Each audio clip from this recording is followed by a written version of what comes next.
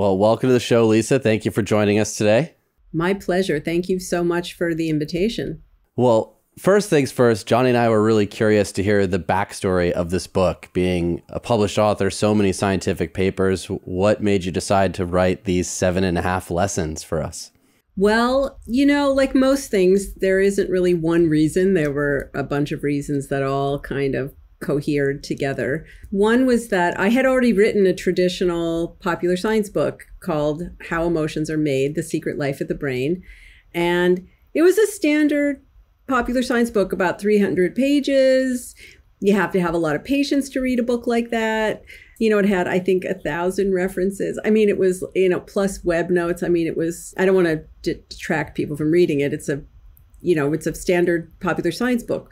But I thought that there were some themes in that book that people were really resonating to, but you had to really read it carefully to kind of unearth them.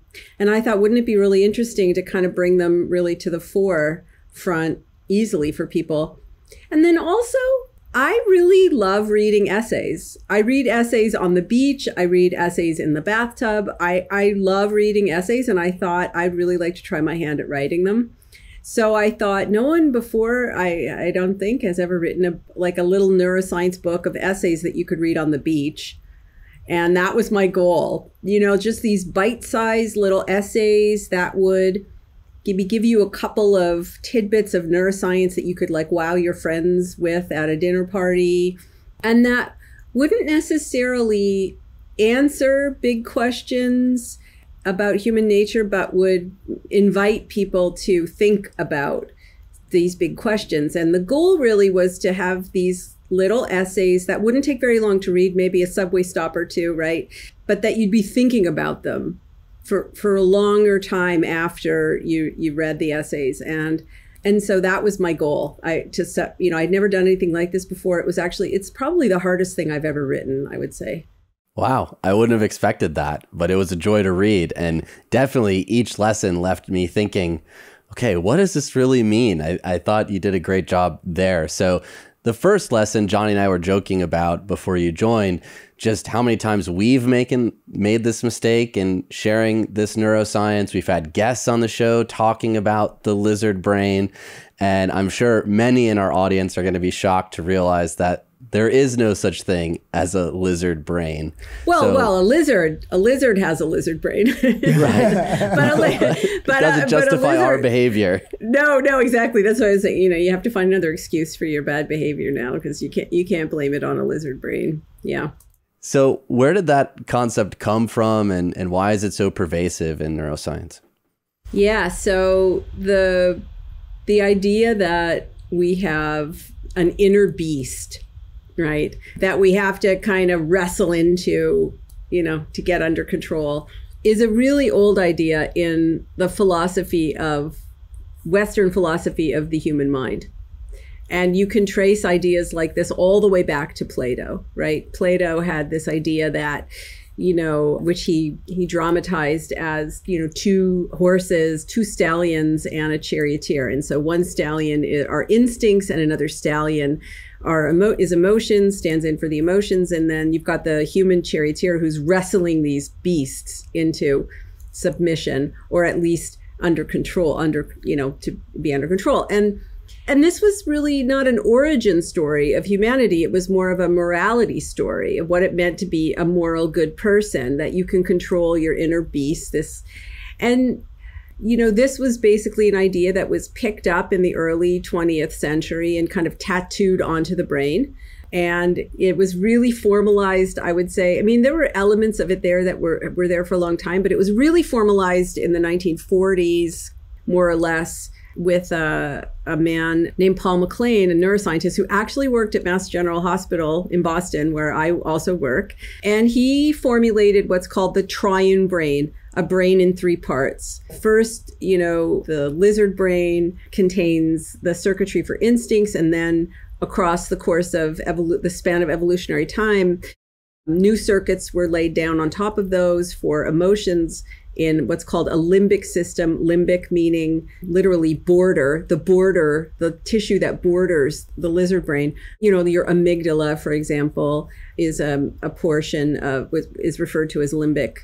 And then what apparently evolved on top of that was the cerebral cortex. And our cerebral cortex happens to be very big as humans relative to the rest of the brain. And I would say that's true for primates in general. It's not just true for humans. Our cerebral cortex is about the size it should be for a primate of our size who has a brain of our size. So there's nothing special about our cerebral cortex in particular relative to other primates. But in general, primates have big cerebral cortices. And the idea was that that's where rationality lives. And this has been around really for most of the 20th century, but it was sort of formalized in an evolutionary story in the 1940s and 50s. And what's really interesting is that once scientists began to peek into the structure of cells to look at the genetic material inside brain cells, they realized that this story was wrong. And that, in fact, what's happening across the course of evolution, so certainly there were big innovations that happened when vertebrates made their appearance, meaning animals with backbones. And, it turns out there were a bunch of things that were innovations that evolved, newly evolved, that kind of go together. But the basic brain plan for a vertebrate, so that would be a fish or a bird or a mammal, like a rat or a dog or a cat, or a monkey or us, that our brain plans are actually not all that different. And in fact, for mammals, the brain plan seems to be virtually identical. So what's happening really is that as neurons are being formed in an embryo, there are different stages, and those stages run for different amounts of time. And so that changes the frequency with which, or the density with which, certain types of cells are born. And so basically, as brains get bigger across evolutionary time, they're reorganizing themselves. And so it looks like, if you just look at a brain, it may look to you like there are these parts, but that's not really the case at all. And that every cell that you can find, brain cell that you can find in a human brain, you can also find in a rat or a cat or a dog. And a large proportion of them you can find in a like a hagfish or a lamprey or, these like. So the irony, though, I think, is that right about the time when this science was really hitting its stride, which is the 1970s, when a lot of this research was being produced, these discoveries were being made, that was when Carl Sagan wrote this book, right, called The Dragons of Eden. And it was a bestseller, Pulitzer Prize winning book where, he talked about the triune brain, the lizard brain, and the limbic system and so on. And so it just became, a very entrenched, it's not really his fault. It was already there, these ideas, but he really did a lot to popularize that view exactly at the time when scientists were learning that this view was completely not the case at all. But I think the idea that we have an inner beast that has to be controlled by rationality, that idea has been around. It's the basis of economic theory. It's the basis of every legal system in the West. It's a very, very popular idea that your mind is a battleground. Your brain is a battleground between instincts and emotion on one side and rationality on the other. And the idea is that if your rationality wins for the control of your behavior, you're a good person, you're moral, and you're healthy. If your inner beast wins, you are immoral because you didn't try hard enough, or maybe you're mentally ill because you just couldn't control yourself. But that's the narrative. And it's just not a narrative that is supported by the evidence. Okay, so this opens up to a lot of questions then. And I can't count the number of books in self-development that start with that very theory. And it's littered through existentialism, which is my favorite era of philosophy. So in moving forward, and AJ and I were talking about this, it's like, okay, well then if we're going to adopt this new idea, in moving forward, how do we then present these ideas? Because there is a lot of utility in the idea of the lizard brain and the rational brain and overcoming the lizard brain. And it's sort of an easy picture to work around in your mind.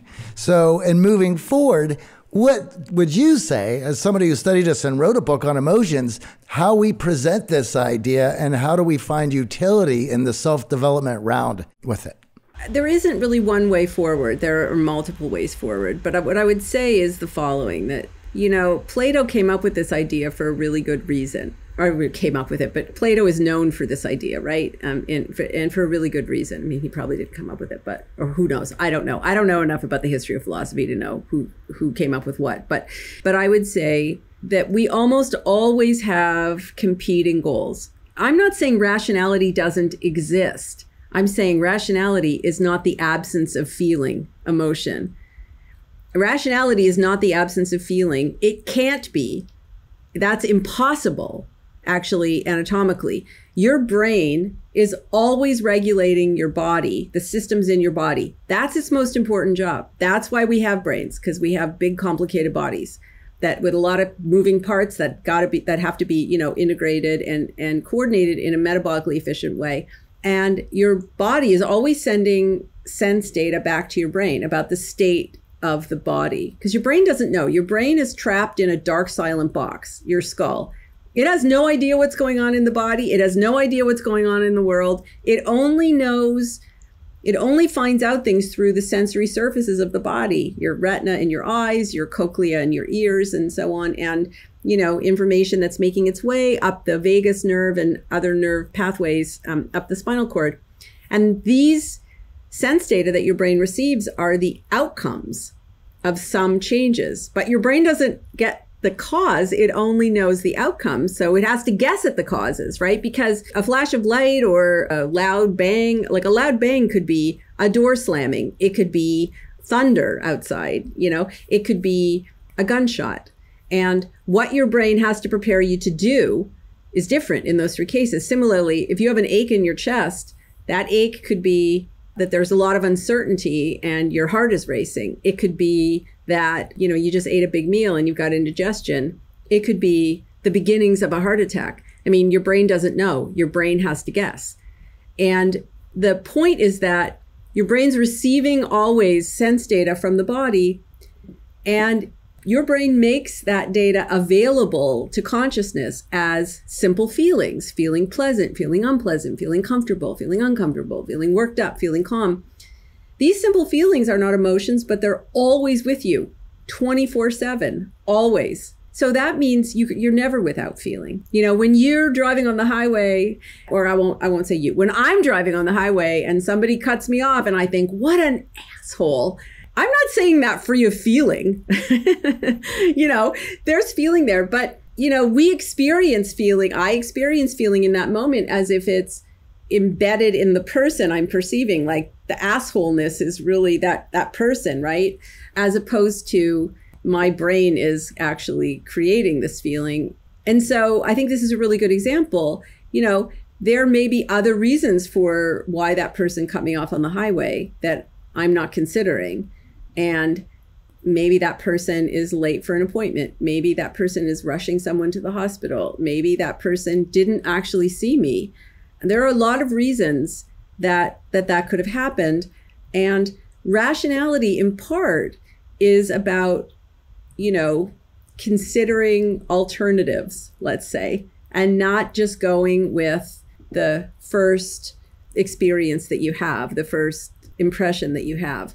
Rationality is also really tied, I think, so it's not tied to the absence of feeling, but it's definitely tied to doing things with the amount of energy that you actually have. So what I mean by that is our brain is kind of running a budget for our body. That's a metaphor for what your brain is doing. One of the things your brain is doing is trying to balance the intake of energy and the output of energy. Everything costs some energy. Everything you do, everything you think, everything you learn. Every experience you have costs something metabolically. And rationality, you could also think of it as, so for example, we look at someone who is depressed or who is anxious as being not rational. And in fact, actually the dominant view of depression is that you have overactive emotion circuits in your brain and underactive cognitive control, underactive rationality. Well, you don't have emotion circuits in your brain. No animal has emotion circuits in their brain. And there are no circuits for rationality. Another way to think about what depression is a bankrupt body budget. That there are real serious metabolic problems. A person who is depressed is basically has there are metabolic issues that cause people to have no energy, to stop exercising, stop moving, stop engaging with people around them, to kind of go with their beliefs instead of trying to forage for new information or paying attention to what's going on around them.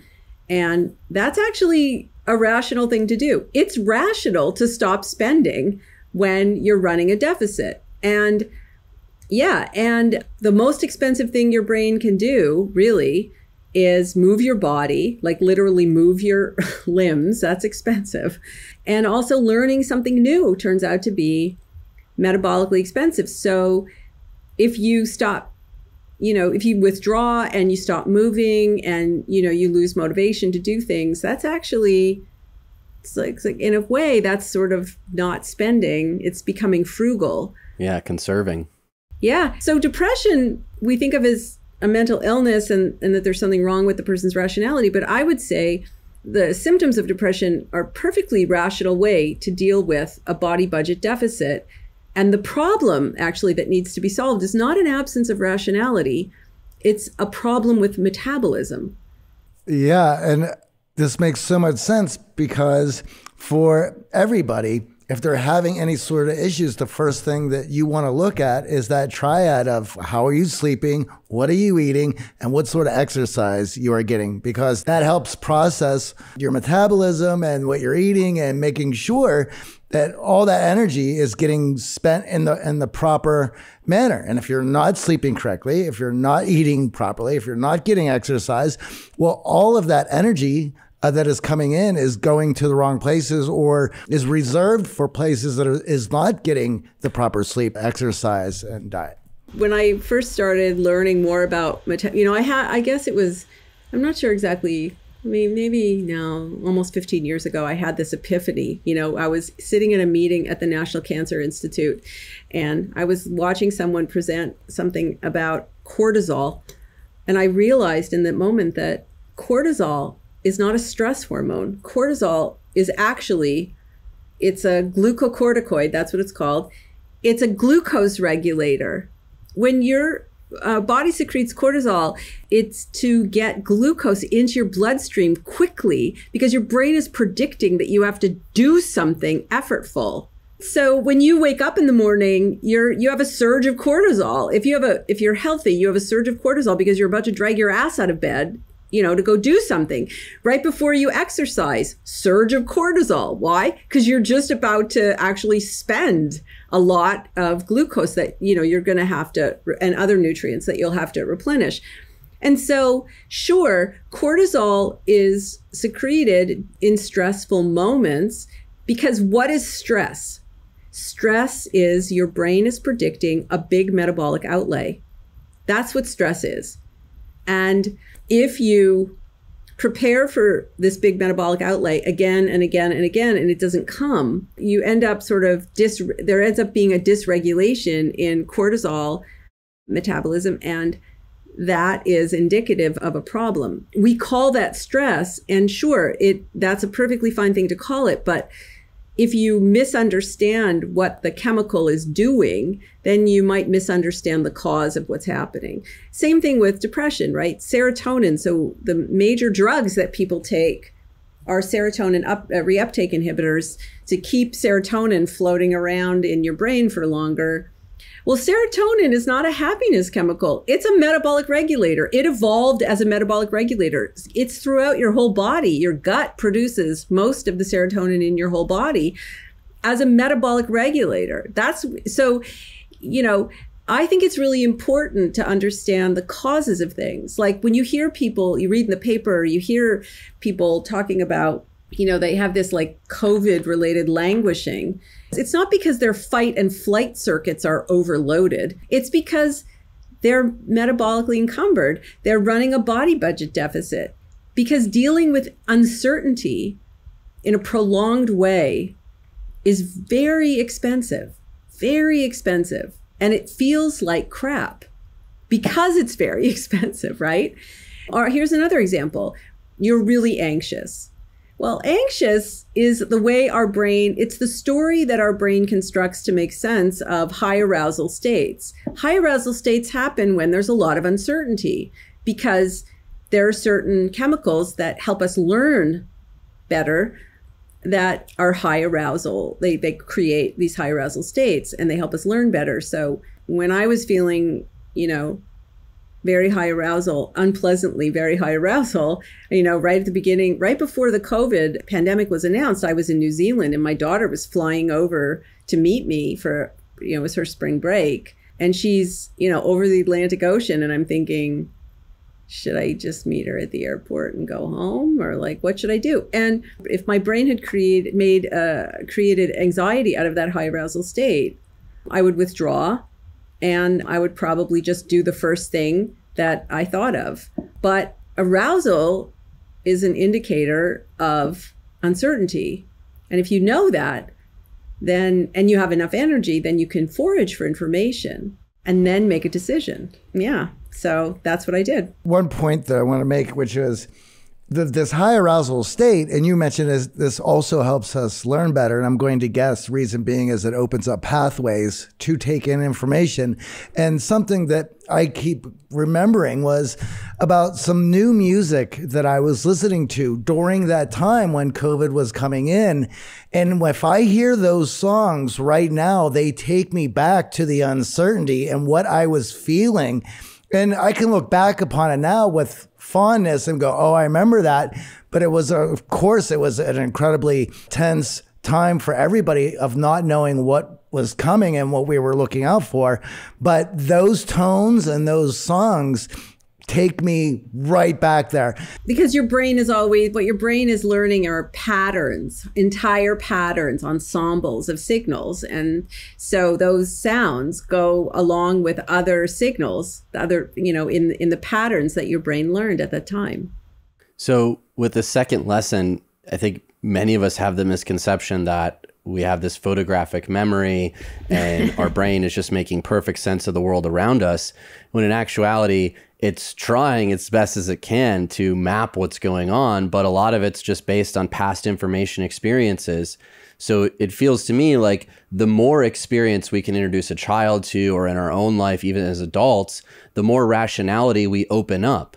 If you grow up in the inner city in Chicago and all you hear is gunshots, then anytime you see hear a loud bang or a flash of light, well, rationally speaking, your body and brain have been primed to believe it's a gunshot. And then you move to a safer city, you're still anticipating that it's a gunshot, even though there's no rational reason in that area to feel that way. But it's very rational. See, that's the thing. Is your brain wires itself to your body in your world. And, scientists talk about an ecological niche. It's like the parts of the world that matter to you. There are some parts of the world that don't matter to us, right? And so your niche, your world, your brain wires itself to both of those things. So what this means, though, is that experience wires your brain.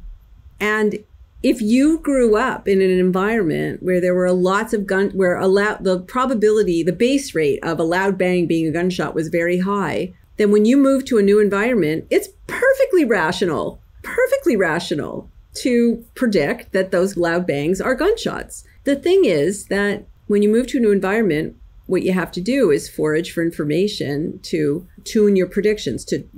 Scientists call it your internal model. Your brain is running a model of your body in the world, and you have to update that model. And that means learning new stuff. But if you're metabolically encumbered, if you have a lot of stress in your life, if you actually have a metabolic problem in your body, you will have a hard time learning new stuff. You'll have a hard time updating that model. And so again, I would say it's not because people lack the will It's because there's something interfering with their ability to learn. And that's the important thing to focus on. So we've heard the phrase, can't teach an old dog new tricks. Oh, yes, you can. Oh, yes, you can. Yeah. It just takes a lot of energy. What does neuroscience say for us to actually rewire these pathways if we've grown up in these environments or had certain patterns of behavior that have been attuned to the environment we were in previously? Well, I think learning is like driving, really. It's like learning any skill. You have to give a lot of energy and effort at the beginning, and then eventually, over with time, stuff becomes pretty automatic. So if you grew up in an environment, you're not responsible. Here's the sucky thing about the way things are with the brain. You're not responsible for the world that was curated for you as a child. It's not your fault. And it's not your responsibility as a child. Other people, adults who take care of you or don't, are curating a world for you, and your brain is wiring itself to that world. But here's the sucky bit. As an adult, it may not be your fault. You may not be culpable for the wiring that you have, but you are responsible for it. And the reason why you are is because nobody else can change it but you. And that feels unfair, and it is unfair, but it's also the way things are. And also, I would say, it's very easy for me as a scientist to say, oh, well, you just have to curate new experiences for yourself. You just have to expose yourself to new information. You just have to practice, but a lot of people don't. I grew up in poverty, and I know how hard it is to claw your way out of it. And I have to, even though, and I'm a woman, so that was a mark against me, but I'm also in this country, you would call me white. So that was a benefit. So, I had some advantages, but a lot of people don't have a lot of choice in their lives. But I guess what I'm trying to suggest to people is that even though none of us have as much choice, or very few of us have as much choice as we'd like or want, we all have more control than we think we do. And that means that it's not as easy to change that wiring as, we're making it sound. It's actually pretty bloody hard, but it's like any kind of skill. You have to invest a lot of energy, practice a lot, and then eventually, like driving, it becomes pretty automatic, but it takes a while. And sometimes it feels bad because, think about when you're exercising. So, for me, I get to about 20 minutes into a workout, and then I'm feeling I just want to stop. I'm not feeling good. I'm not one of these people who, has a runner's high or whatever. I've never been that person. I wish I was that person, but I am not that person. I'm the person who wants to stop. I'm the person who doesn't even want to run to begin with. Okay. But I know that sometimes feeling bad doesn't mean that something's wrong. It just means you're doing something hard. Right. So I think about, the Marines, right? Pain is weakness leaving the body. Right. I love that phrase. I love that saying because it's really, you're doing something hard. It feels like shit, but you have to push through it. And in the end, you will be stronger and healthier for it. And it's the same thing about, retraining your brain, so to speak. When you're learning something new and you're learning a new skill, it sometimes doesn't feel bad. It doesn't sometimes feel good. It can feel bad, but it doesn't mean that you're doing the wrong thing necessarily. It doesn't mean something's wrong in the world. It just means you're doing something hard. I think it's so important to hear the metabolic component of it. So one of the first lessons we teach in our X Factor Accelerator is looking at your health, looking at what you're eating, how you're moving your body, and getting enough sleep. And of course, people joining the program are looking to build better relationships, communicate more effectively, be a leader. And they're like, well, why am I learning about what I'm putting in my body? But it all comes at a cost. To learn this new skill, to be more persuasive, to change the wiring and the patterns that have been built up in your brain, you're going to expend a lot of energy to start wiring your brain in this new direction. And I don't hear that shared enough when we talk about a lot of these strategies in self-development. It's just like, well, you got to make the choice. Someone else did it. They gritted through it. Well, sometimes metabolically speaking, we're not in a healthy enough place to even make that choice. I would also say that word metabolic and metabolic health to me, it seems like it's always been there, but it's now moving to the forefront as more and more information comes out about what we're eating and how it affects us. In fact, we're going to be interviewing a heart surgeon who is a big proponent of metabolic health and looking at the way it is affect you and making sure that you're eating for your metabolic health and just not eating what people were telling you just because that's what they eat. So it's good to see these ideas making their way to the forefront because, as we had just been talking about, everything that you're putting in does have a cost, and it does have an effect on your cognition, your energy, and how you see the world. In fact, from what we were saying earlier, I know at the end of the evening, I get more frustrated about things that I'm learning or working on than I do in the morning when I'm just worked out. I had my coffee and I'm fired up. I can breeze through anything. If I'm doing something in the evening, if I'm writing a blog article in the evening, I'm driving myself nuts over it because my energy has been spent. You're right. Our brains are wired to initiate actions before we're even aware of them. And I think a lot of times, again, going back to self-development and pop culture, there's a lot of guilt tied to these behaviors. Like, I'm falling into this pattern again. Why couldn't I control it more effectively? And then the guilt that comes with it that leads to even more inaction. So if you could just unpack for us what it means to control our actions and what this really looks like, especially around these bad habits and default actions that we've built up in our lives. Yeah, for sure.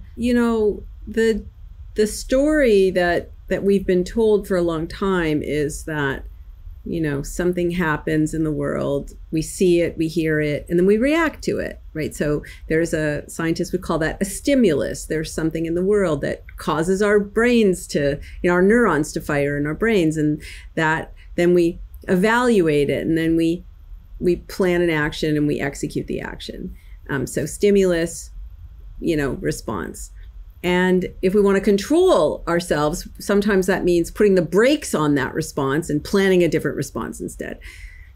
And I would say if you have to put the brakes on, you are already, you've lost the battle. You're already 70%, 80% of the battle is already lost, really. Now, that's not to say that that never happens. It does sometimes happen that we put the brakes on one response, hopefully before Will Smith should have put the brakes on. But I would say that the most effective way to build in control is to understand that your brain does not react to things in the world. It's predicting. So your brain is always predicting. And predictions are not these abstract mental plans. Your brain is changing the firing of its own neurons to anticipate what's going to happen next and plan for it. And actually, the real crazy bit of this is that if we were to stop time right now and look inside your brain would be, have a model of, it would be modeling what it believes to be happening in your body and in the world. And it's going to predict what's going to happen next. And predictions begin as motor plans. So the last time I was in this situation with, this pattern of sense data, what did I do next? And that is what your brain starts to plan. It starts to plan the action. And as a consequence of that planning, it also starts to plan starts to anticipate. What will you see? What will you hear? What will you smell? What will you feel?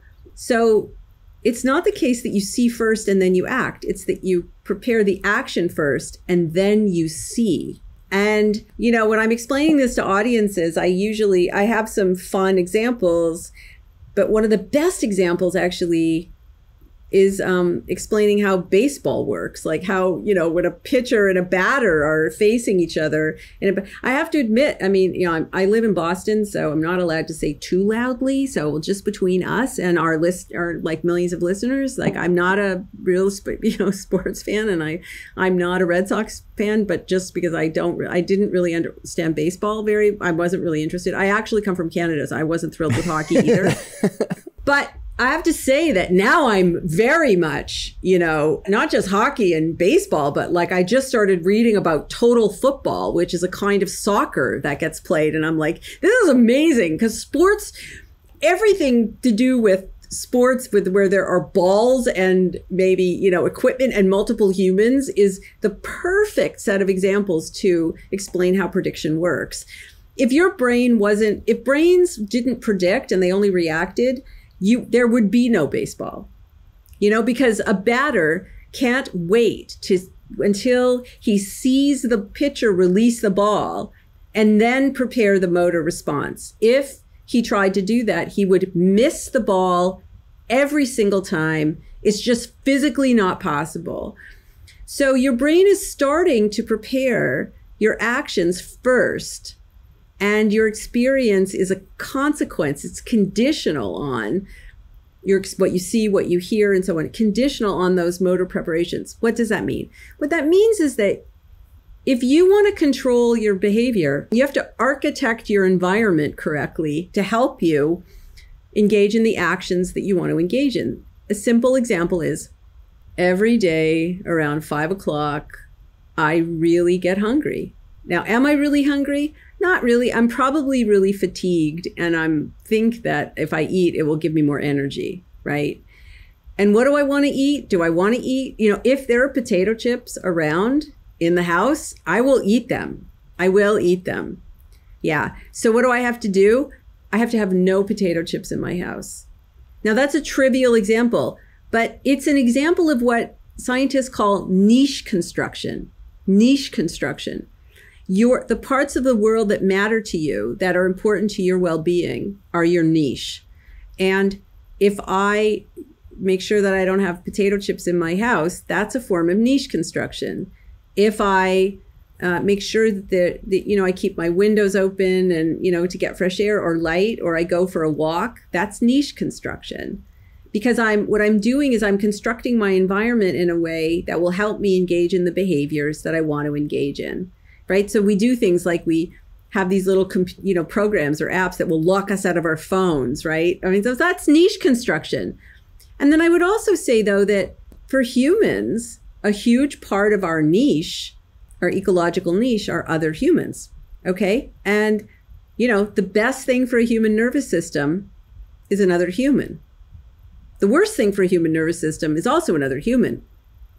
And so the way you treat other people, how predictable your behavior is to other people, influences how they treat you, how predictable they are to you.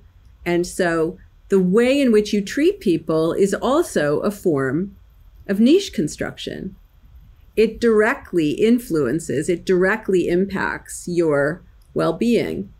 And I think that if you understand these things, if you understand that the brain is predictive, if you understand that, that basically automatically your brain's going to predict what to do next. And if you don't want to have to engage in the effort of putting the brakes on, you can try to architect your environment in a way to, do niche construction in a way that will allow you to engage in the behaviors that are the ones that you want. Absolutely. One of the simplest exercises we do with our clients who are looking to grow socially, get over some social anxiety, or they move to a new location, for many of us, meeting absolute strangers is a huge metabolic cost. So tying that to something you enjoy doing already, like an exercise or an activity or a hobby, and looking to start socializing there first in a niche that you're going to be a lot more comfortable, you're going to be feeling a lot better because you have something in common that you already enjoy doing, is a lot easier than saying, oh, just pick a random restaurant or bar and strike up a conversation with anyone you see. So we have this control if we start to look at our goals and then map an environment around those goals that's conducive. But I would even say, I would even say, if you know that you have to go somewhere brand new, let's say you've moved to a new city, you have to go somewhere brand new, you've never been there before, and you have to meet these new people and do this really hard thing.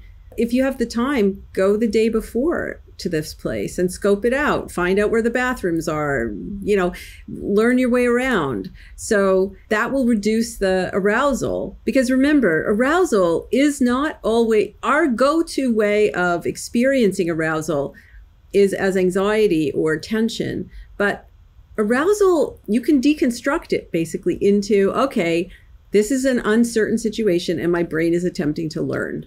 And I have to say that, I've grown up in North America my entire life. I've lived in North America in various places. And so my brain makes anxiety like everybody else's brain. And then I have to remind myself that, no, this is arousal. It just feels like shit, but it's actually just arousal. And that means I'm probably, there's probably uncertainty here. And that means I have to figure out how to make things more predictable for myself. So even though, for me now, it actually is almost like second nature to not experience anxiety. And this is, by the way, these aren't just like, word games or like Jedi mind tricks that you can play with yourself. You actually can practice to cultivate different experiences out of the same, raw material, if you will, right? So you can, out of high arousal, you could experience determination. You can experience getting your butterflies flying in formation. You're about to do something hard. You need that arousal actually to do that hard thing, but it doesn't necessarily mean that something is wrong or that there's a threat. It can just mean that there's something uncertain and that what you have to do is to make things more predictable for yourself. And then there won't be so much arousal and you won't feel so bad. Part of the X Factor Accelerator, which is what our mentorship group comes in order to learn their own triggers and mechanisms to this arousal so they can identify it when it's happening again and they can choose to turn towards it rather than turning away from it. And once they recognize what that is, they find themselves doing all of these things that they've always wanted to because they can identify those feelings. They know they're in arousal and they can turn that arousal into excitement for what they're doing rather than the fear of what they're doing.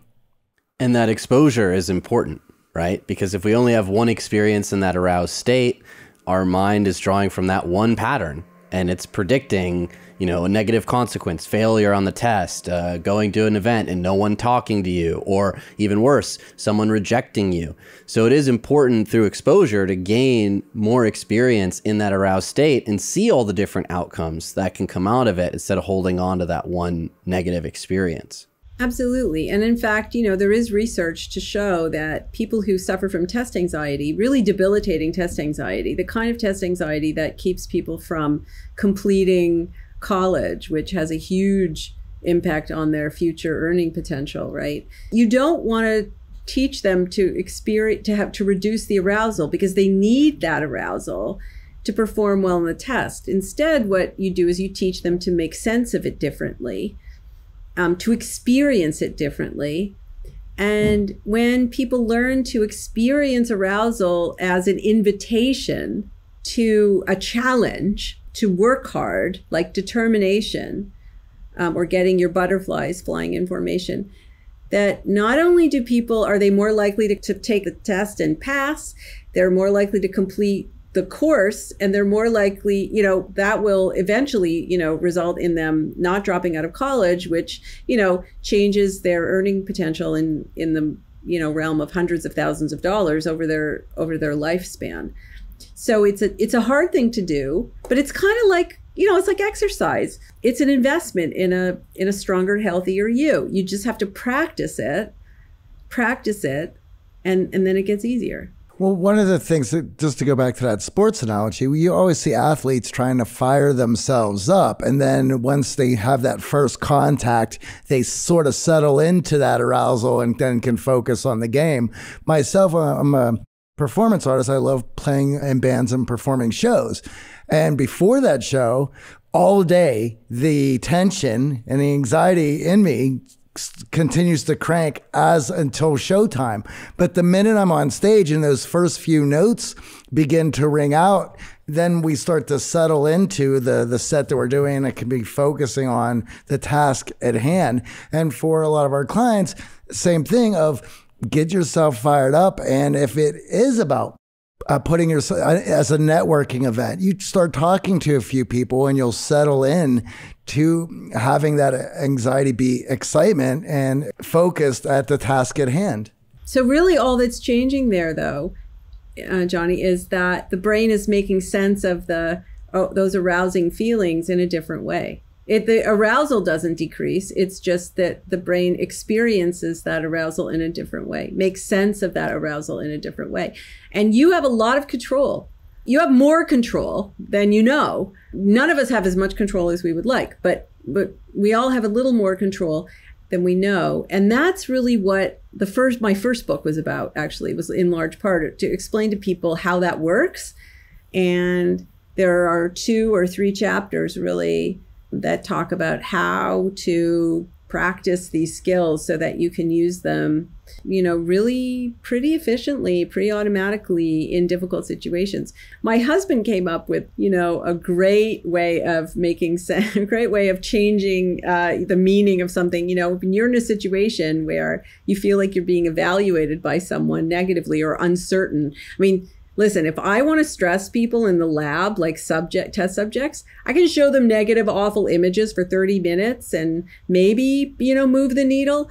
Or I could just make them believe that maybe someone is evaluating them negatively. Not for sure, but just maybe. There's uncertain negative evaluation from another human. 2 minutes and their cortisol is through the roof. My husband, though, said, one thing that he does is when he's in a situation like that, he just imagines that, all that negative evaluation is just electrical activity in somebody else's brain. And then poof, doesn't matter anymore. It's like, well, it's just, you've reduced it to this, to signals in someone's brain. And that just removes the sort of the power of that negative kind of wave. Well, I love that second lesson so much because even if someone has that negative perspective of you, it's completely incomplete picture. It's them and their predictive qualities of their brain and past experiences, much less anything to do with what you did in that exact moment, thoughts, feelings, or emotions that go along with it. Now, one of the main lessons in the book is our brains are working together with other brains socially. And of course, on this show, we talk a lot about the importance of building strong relationships in your life, the health benefits that come from those relationships. So I'd love for you to unpack for our audience how our brains are wired to work with other humans' brains, the mirroring that goes on all the way from child rearing up to adulthood. Well, we are social species and we're social animals. And what that means is, it means several things, actually, but for the purposes of this discussion, what it means is that we make deposits and withdrawals for other people's body budgets, not just our own. And we didn't evolve to manage our own nervous systems on our own. We are the caretakers of other people's nervous systems, and they are the caretakers of ours. And what that means is literally that we can affect the metabolic health of other people by what we do and what we say. And that is something Americans don't like, I have to tell you, as a general. Well, I shouldn't say that. That's not maybe sweeping statement, but when you say something like that, and I say, well, listen, I have a whole talk on how the words that we speak actually have a metabolic impact on other people. But, I can text 3 little words to someone halfway around the world, and they don't have to see my face or hear my voice. I can change their heart rate. I can change their breathing. I can change the metabolism. It's right. I think that we live in a culture that prizes individual rights and freedoms, as we should. I'm part of that culture too, so I've learned that too. But we have socially dependent nervous systems where we can influence each other with a look, with a tilt of the head. And that's a really hard thing, I think, for people to deal with. And in the essay, I was basically trying to explain, first of all, that it really is the case. If 2 people are in a room, they could be complete strangers. If they like each other and trust each other, their heart rate synchronize, their breathing synchronizes, they start to mirror each other's actions. The parts of the brain that are most important for understanding and using words, language, are also literally the same parts that regulate your heart, your lungs, your immune system, and so on. So this is an important thing for us to think about, particularly in a culture where we prize individual rights and freedoms. You brought that up in the book where you're trying, well, at least let's you laid out the discussion in a roundabout way of, we have all this technology and we're connected to all these people, and not everyone's brains are the same, and we have different values, and we have different cultures. So how do we move forward knowing that creativity, communication, copying, cooperation, and compression is what we use to construct social realities. And I think that works really well when we all live in the same culture. But when we have different cultures going on, that becomes incredibly difficult. And now here we are, to 20 years down the road with social media, and we're seeing its direct effect on rewiring the way we work together and see the world. And I'm not so sure that we should be so connected with so many things that disrupt our niche construction, as you had put it.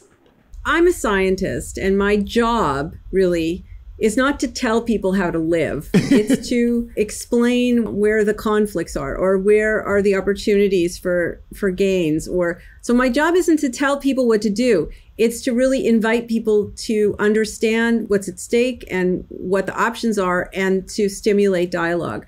There are a couple of places in the book where I take my lab coat off. I try to really, signal, okay, I have an opinion here, and I'm going to tell you my opinion, not as a scientist, but just as a human. This is my opinion. But when it comes to things like our very social nature, or the fact that we are socially dependent on each other, even though we have these, socially dependent nervous systems, we are the caretakers of each other's health, each other's well-being, whether we like it or not, whether we believe it or not. Doesn't matter whether we believe it. It doesn't matter whether we like it. Well, so what are we going to do with that, right? It's not my job to tell someone what to do with that. But what I will say is that while you are free to do and say, for the most part, there are some restrictions, mostly what you want, you are not free from the consequences of what you say and do. And you don't have to be a Buddhist, and you don't have to believe in karma, okay, to understand that your actions are niche construction for other people. You're influencing other people who will be influencing you one way or another. But what you make of that, that's for you to figure out. I think we're all trying to figure that out right now, due to the place that this technology has thrust us in, that niche construction and our connectivity to everybody. What I find exciting about that is you then making the choice of how you want to show up and how you want to be a caretaker for others. And if you make the choice to be supportive, to be cooperative, to be someone who's adding value to other people's lives, you're lowering their metabolic load. And in turn, they're going to want to spend more time with you. You're putting their mind at ease. You're putting them in a comfortable state. And that's a much more powerful way to look at it, I feel like. Yeah, exactly. And for really, what the book is attempting to do is invite people to think about human nature, what it means to be human, and to think about the kind of human you want to be, the kind of human you are, the kind of human you want to be, without telling you what to do or say or think. It's really meant as an invitation to think about these things. It was great having you. Thank you for stopping by. Yeah, no, it's my pleasure.